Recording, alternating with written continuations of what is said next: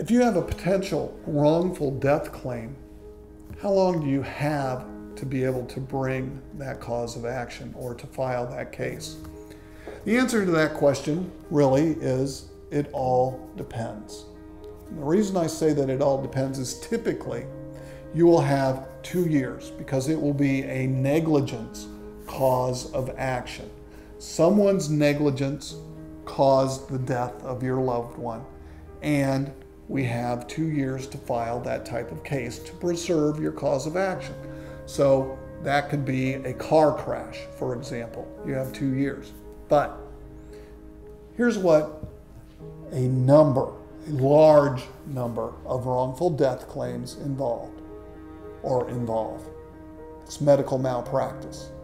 Someone will call and say, I have a wrongful death claim. I want to pursue it, but I don't want to do a medical malpractice case. Wrongful death is the type of damage that was sustained. It's not the type of case that it is. If the death of your loved one was caused due to a medical error, you have 1 year. It's a medical malpractice case that resulted in a wrongful death. The fact that there was a wrongful death does not entitle you to the 2 years. If it's due to a medical mistake, you got 1 year. So you can't delay.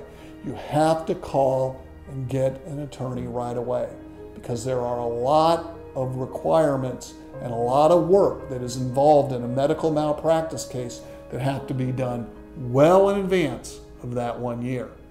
What you need, if you have a wrongful death claim of any type, is to talk to a skilled and experienced wrongful death attorney.